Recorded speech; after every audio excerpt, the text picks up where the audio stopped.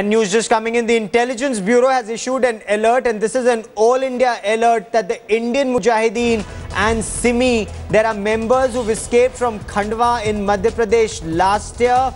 Now, SIMI members could try and detonate explosives. This alert states Rajasthan, Karnataka, Maharashtra could be on their target. According to sources, the Intelligence Bureau intercepted a conversation from across the border where a Pakistan-based terror organization was heard collaborating with these men on a terror strike in the next several days. According to sources, the known location of this group was in Karnataka.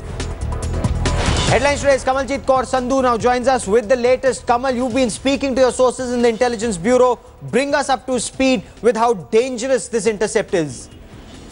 Well, the intercepts reveal a larger plan, a dangerous plan, and that is that ISI is conspiring with Indian SIMI leaders to really have a big attack ahead of the Obama visit. And that is why Intelligence Bureau has sent an all-India alert. There are specific alerts for Maharashtra, Karnataka as well as Rajasthan, but definitely very much high on alert as far as the entire plan to attack anywhere in India is concerned. And remember, this is going to be a matter of prestige. President Obama from the United States is going to be here. This is obviously something that intelligence agencies are already aware of, that Lashkar-e-Taiba is now planning a major attack.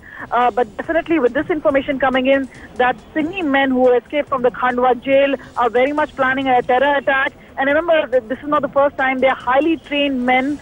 They've obviously also participated in the Chennai blast. They are also behind the Pune blast. So obviously they have a trail of history.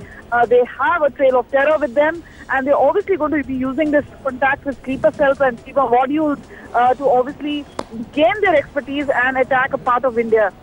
Okay. Kamaljeet Kaur Sandhu for the moment. Many thanks for joining me.